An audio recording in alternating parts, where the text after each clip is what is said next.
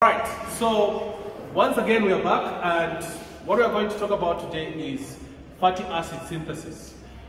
So fatty acid synthesis, we'll talk about basically de novo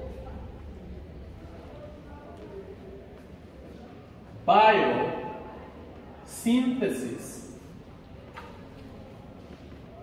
of fatty acids. All right. Now, as I've always advised you, the easiest way for you to understand metabolism is to think about the context. What is exactly happening in the body? You really want to think about, is one in a well-fed state or are they in starvation? Think about that. It's going to help you largely to know what kind of reactions you're going to be expecting in every circumstance. So in this case, the process of fatty acid synthesis is going to occur mainly in a circumstance where you need to store energy. Remember, fatty acids are stored as triacylglycerols in the adipose tissue. And this is a manner in which energy is going to be stored. And this is going to be used when there is a need for energy. So fatty acid synthesis basically is going to happen in a number of tissue, mainly in the liver and in lactating mammary glands. This is why you're going to see these processes occurring mainly. So briefly, I just want to introduce the circumstances that will lead to fatty acid synthesis, and these circumstances that I want to talk about are the phase circumstances. What happens when you eat your food? So let's say you have eaten pap, that's oshima, right? You know that this is a starch.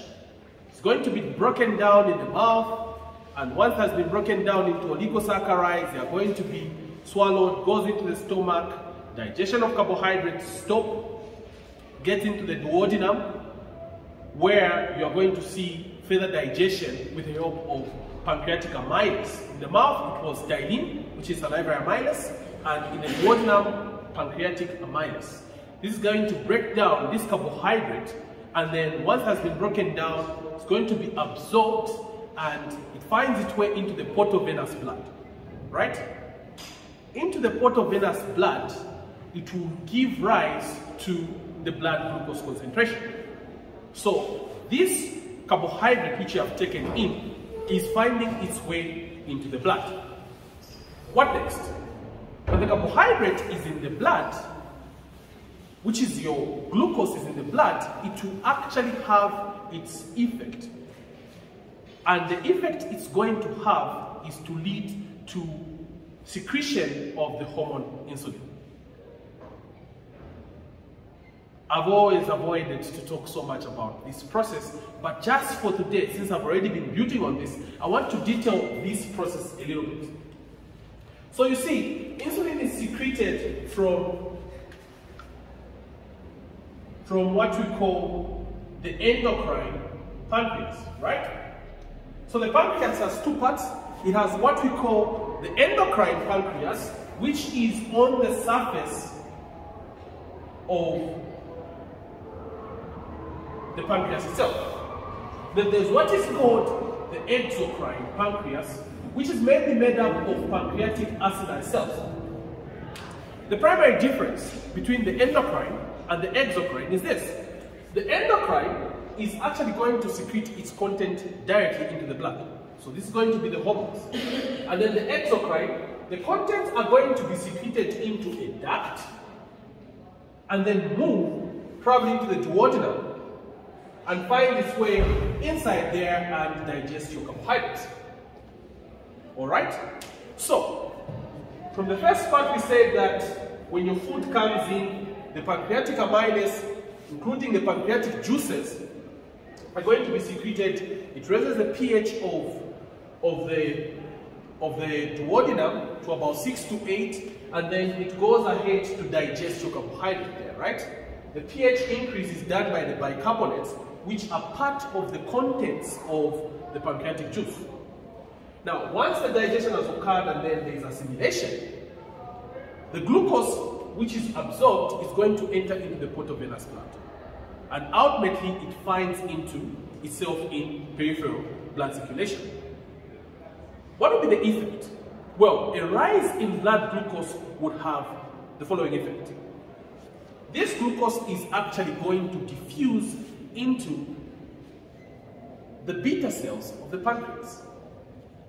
This time around, the glucose would find its way into the beta cells of the pancreas, which are a part of the endocrine pancreas.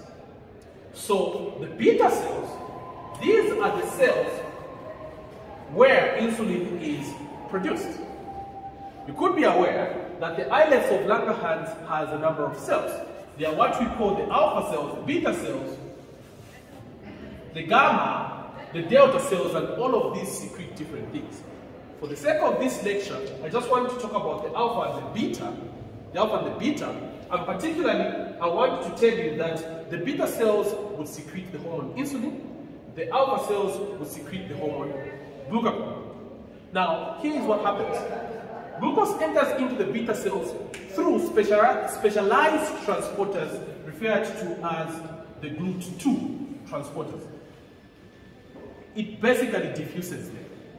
Once it diffuses into the beta cells, a series of reactions is going to occur.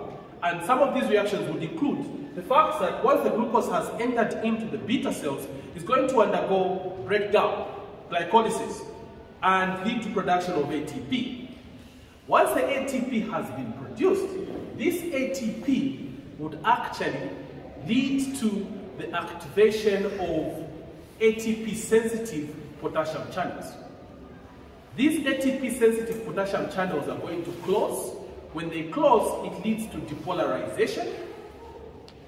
And this depolarization would ultimately lead to activation of the voted-gated calcium channels. And once the voted-gated calcium channels are open, an influx of calcium into the beta cells would lead to secretion of the insulin vesicles. And this is how insulin is going to be secreted. Once the insulin has been secreted, it will then,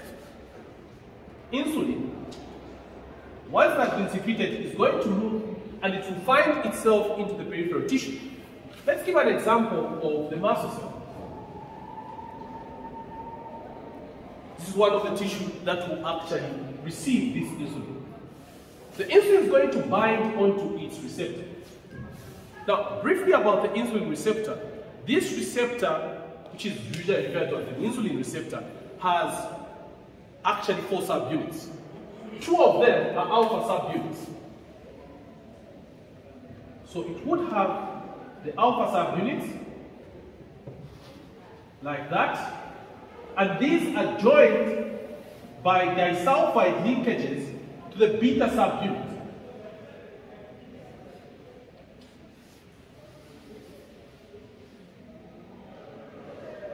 Alright? So disulfide linkages, most likely these disulfide linkages you're seeing are actually produced by the amino acid cysteine. And this is in the membrane. So the way the membrane is, it's going to be like that. And you know that this is a phospholipid bilayer. Alright? So this is how it sits. The alpha subunits outside here, and the beta subunits inside there. Alright? So insulin itself, the hormone, is actually going to bind to the alpha subunit. The effect of the binding of insulin to the alpha subunit is that it will lead to conformational change in the beta subunit. What the beta subunit is, this basically is a tyrosine kinase.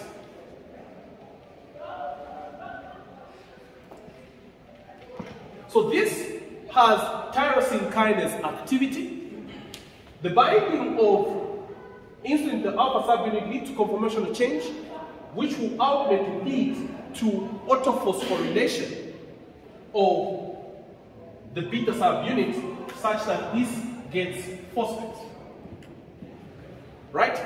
When the beta subunit has been autophosphorylated, this would then lead to conformational change, which will ultimately lead to phosphorylation of many other substances. Some of the things that will be phosphorylated include the insulin receptor substrate. Once the insulin receptor substrate has been phosphorylated and it has actually been worked on, it will ultimately lead to phosphorylation of many other enzymes which will be activated.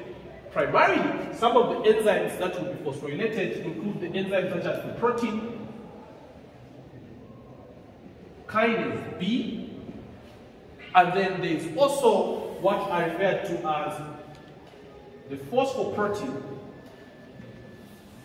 phosphatase. This is usually referred to as protein phosphatase 1. Ultimately, the effect that insulin is going to have is to lead to dephosphorylation primarily of most enzymes. So a number of enzymes are going to be dephosphorylated by insulin, and this dephosphorylation of this enzyme is what we have been referring to as covalent modulation. Now, when covalent modulation occurs, it will render an enzyme either active or inactive, right? Some of the enzymes that we have talked about that will actually be activated following dephosphorylation includes enzymes such as glycogen synthase, the enzyme which synthesizes glycogen, right? While other enzymes which will also be activated following dephosphorylation would include enzymes such as phosphofructokinase 2, which you saw in glycolysis as the one that was producing fructose 2,6 bisphosphate, which led to increase in glycolysis, right? The other enzyme would include enzymes such as the pyruvate kinase, and also enzymes in the pyruvate dehydrogenase complex. These enzymes are actually going to be activated following the process of dephosphorylation. Now, with primary interest here, it is the enzyme called acetyl-CoA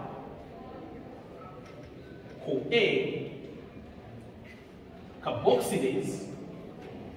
That's one.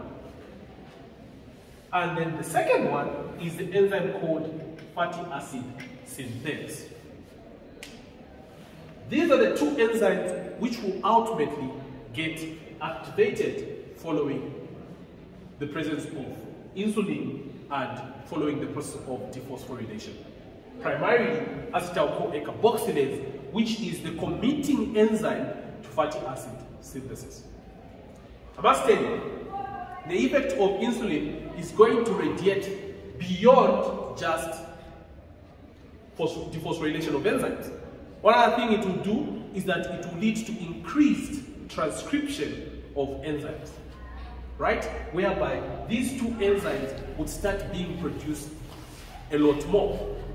This explains why when you consume carbohydrates, mainly, such as starch, it will lead to increased storage of fat, simply because when you consume carbohydrates, you have a higher amount of glucose, which will lead to higher amounts of insulin secretion, and higher amounts of insulin secretion will lead to increased production of these two enzymes, the enzymes that will lead to synthesis of fat. Get the sense? And when you have more enzymes that will synthesize fat, you will store fat more. And this is why it's the